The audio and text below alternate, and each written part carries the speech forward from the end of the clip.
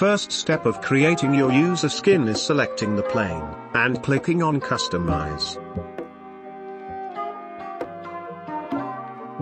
Next, click on the wand icon next to the user skin selector. Locate your WarFunder folder like this. Locate the USERSKINS folder. Locate your template. Next, you will need specific software like Photoshop or Paint.net, any software that accepts the TGA file format.